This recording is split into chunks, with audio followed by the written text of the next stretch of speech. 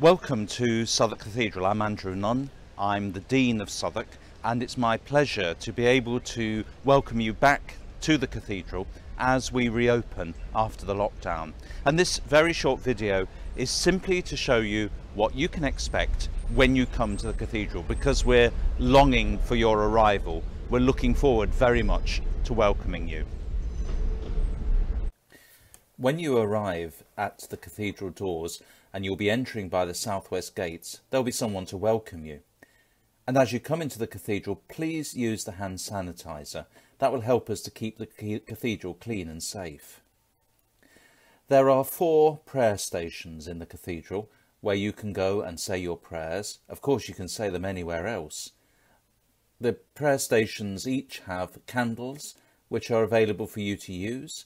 There is also prayers there suggested as you stand there and pray for whatever your intention is.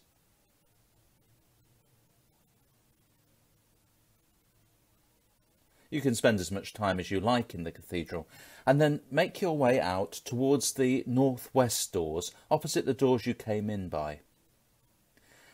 There's a donation point there. There are other ones around the cathedral. If you can, please do support our ministry. It means an enormous amount to us.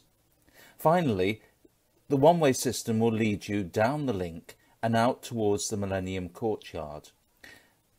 At that point, you'll be leaving the cathedral, but we do hope that you'll come back. The cathedral is going to be open from 10 o'clock to 3 o'clock every day. There'll be people ready to welcome you as you come back, finally, after this lockdown, to Southwark Cathedral. Thank you. We're really grateful to Lulu, who is a member of the congregation, for demonstrating how it will be for any of our visitors. Lulu is a nurse and she's been working throughout the pandemic. So we're also very grateful to her for giving time on what was her day off.